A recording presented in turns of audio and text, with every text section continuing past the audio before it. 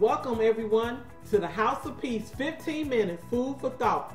I'm coming to you tonight and I need you to like, share, and follow. Come on and get in there and start a watch party. Let your friends and your family and everybody know that we are on tonight. And I'm going to be talking about life lessons from Joshua. So come on, get in there and start your watch parties right now. I'm going to give you a few seconds here to get that going. And while you're doing that, gather your pencil, your pad, pen, whatever you got to get to take your notes with, and follow me and like. Come on now, I need you to do it. You got the watch party going, everybody's in.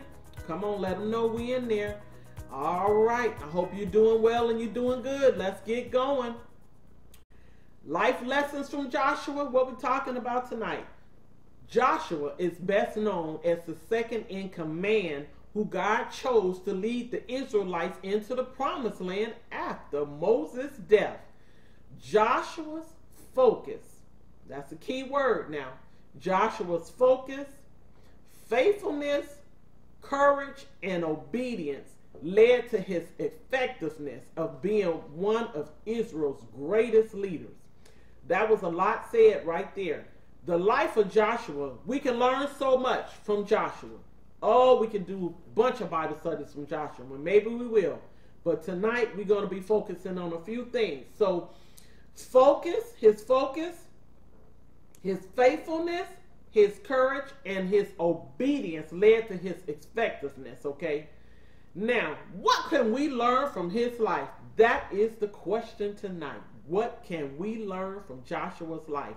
Several life lessons led to his success, which if we apply it to our lives, we will succeed in everyday life also. So one of the things I want to talk about tonight is meditation. Come on, put that in on the screen. Meditation, come on. Are you with me? Stay in here. Meditation, M-E-D-I-T-A-T-I-O-N. Meditation. Type it in, let me see it. You there? Meditation. Come on, yeah, all right, you got it. Joshua showed us the importance of meditating on God's word. The Lord told him, study this book of instruction continually. Meditate on it day and night so that you will be sure to obey everything that is written in it. Joshua 1:8. Joshua, the first chapter, the 8th verse. And it says also, and only then will you prosper and succeed in all you do. There it is right there. If we meditate on the word of God, if we meditate on this book, just like the Lord told Joshua, he said, then you will be prosperous and successful. How many of you want to be prosperous and successful? Type that in on the screen. Say, I want to be prosperous and successful. I want to succeed. I want to be prosperous. Type it in. Come on, let me know you're following me. Only then, the Lord says, will you be successful and prosperous. God essentially was telling him to get this book in his head. That's the way I feel sometimes. The Bible is so powerful. Everything we need in life is here. And that's why the Lord said meditate on it day and night. Keep your focus. Okay? I want to take this book sometime and I just want to say, let it all go in. Let it all go in my head because I want to know. It doesn't work like that, but I wish it did. I wish I could just plug it in. But the only way I can plug it in, I'm going to have to meditate on it. I'm going to have to think on it. When I read the scriptures, a lot of times we have to take our time. You know, I've been in those read the Bible in a year thing. I've probably done that about 3 times. Boy, to keep up with all those chapters that you have to read in a day, you reading the Bible so fast, you're not meditating on it. It's just reading the words. You're not getting it. You can't get it. You can't. It's too much. A lot of times when you're in a chapter and you're doing your personal Bible reading, you have to stop on one scripture and say, what does that really mean? How can I apply that to my life? That's what I mean. You got to meditate on it. You got to meditate on the word of God. We got to soak it in. We got to take time and get it in. Sometimes I have to read it over and over. Not only that, I read it in different translations. That helps you a lot. If you read in different translations, thank God for the different translations that are out here now. You can do the easy read, the New Living Translation. I'm reading in that a lot now. Even the Amplified give you almost a paragraph and really breaks it down for today's life. If you look at that, where you are in today's, because a lot of the Bible are written in the Old English for that time. Now we in modern times, so we can really understand from where we are. The Word of God, as you see, does not change, but the translation will allow you to understand it better for the times we're living in. So God was essentially telling Joshua, get this book in your head, meditate on this thing day or night. It said obedience and success are connected to our meditation. Let me say it again. Obedience and success are connected to our meditation. Let me read another scripture. Psalms, the 1st chapter, verses 2 through 3. And again, I'm in the New Living Translation, NLT.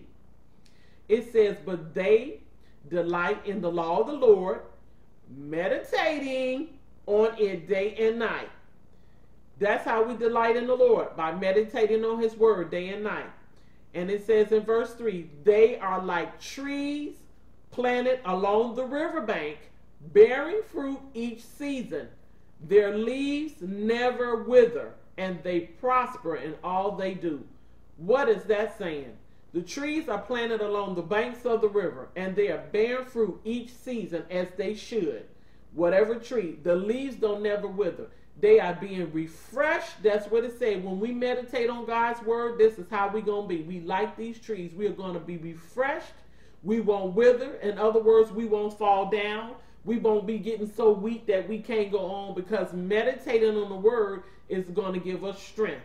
That's what it says here. They're planted along the river. They bearing fruit each season, and their leaves never, and they prosper in all that they do. That's how we want to be. We want to be like these trees that's planted along the riverbank, that God gives us this illustration. So we will be strong, we will be healthy, we will be prosperous, we will be successful. And that's in everything you do. Wherever you are, wherever God has you, whatever level, platform, whatever you on, job, whatever you do in life, God will have you to be successful if you follow his word and you meditate on it, okay? Another scripture, Philippians 4, chapter the 8th verse. This one here, I want you to meditate on this all week, okay? I want you to meditate on this all week. And it says here, finally, brethren, whatever things are true. What is true? Accurate. Whatever things are accurate. Whatever things are correct. These are the things that we need to think about. These are the things that we need to focus on, okay? Whatever's accurate, whatever's correct. That's what true means, okay? Think on those things. It says, the next one says, whatever things are noble. Now, we don't hear people saying these words now in today's terms. Noble. What is noble? I heard people say, well, he was a noble man. What does that mean? It means he was righteous. He or she was righteous, virtuous, good. We are to think on these things. A lot of times we think on the negative. Oh my goodness, we go negative because of the sinful nature. It'll cause us to go into the negative, and our mind will just stay there. As people say, your mind in the gutter. Get it up. Okay. A lot of times we think in the negative, we think in the worst, we think in the bad. But the Bible tells us to meditate on these things, okay? And whatsoever things are pure, okay, clean, clear, fresh. Those are the things we should be meditating on, keeping our mind on these things. Virtuous, moral, ethical. We don't have this a lot of times in our society. People are not being ethical a lot of times, okay? Meditate on these things. This is what the scripture commands us to do, to meditate on the word of God. A lot of times, people seem to lose heart. You know, we all go there at times. We seem to lose heart. And we just get, you know, weak in our heart or our mind sometimes. And it's because of the absence of the peace of God in our lives. You know, we get peace when you read the scriptures. You get peace when you meditate on certain scriptures, okay? The peace of God then goes, then acts as a guard for our hearts and minds, because that's what the Bible says. We got to get our minds in the right place. Put our minds in the right place. That's what I'm going to say. Type that in. Put your mind in the right place. Put your mind in the right place. A lot of times our mind is on the wrong thing. We in the wrong place. Put our mind on the right place. You know, sometimes I'm thinking about something, it's not good. I be like, okay, let me think on these good things. Let me think on the right things. Okay, let me think on what is right. Let me focus on mine. What's good, what's pure, what's virtuous. Nope, don't let your mind go there. That's what I have to tell myself, okay? And I try to meditate on these things, okay? And so we need to practice thinking on these things that are praiseworthy. We need to meditate on these things, pure, lovely. Okay, I'm throwing out some more words. What is of good report? That's another one, okay? So I'm going to start from the beginning. I'm going to start at that again because there's some more definitions I want to say. I said whatsoever is true. We said that, and I said what that meant. Noble, just, you know, a just person, a righteous person, pure, things that are lovely. We need to think on these things. A lot of things we focus so much on the bad or the negative. Well, think of what is of a good report. You get a report. A lot of people talk about the doctor, the school. Did you pass the class? Did you get a good report from the teacher? Did you get a good report? People say, did you get a good report from the doctor? Think on the good things. Don't go negative. A lot of times we think of negative. Whoo, I don't know what it's going to be. Oh, it's going to be bad. No, we got to think on good things and say, oh, I'm going to pass. I know I'm going to pass. I'm going to get I'm going to study hard. I'm going to pass.